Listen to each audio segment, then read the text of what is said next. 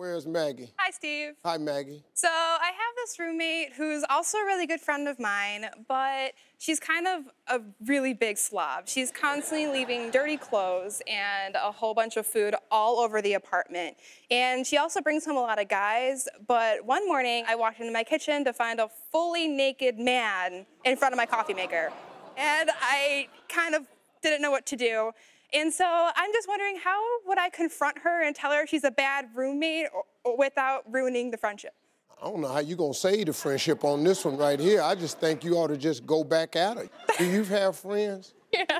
Ask them all to come over naked. All of them. About how many friends you got? About how many friends you think you got? Probably about like 10 or 12. That's good. 12 naked people. That's good. Okay. Just have them all come over to the house. When she wake up, 2 of your naked friends is standing there. She go in the bathroom, there's 3 naked people in the bathroom.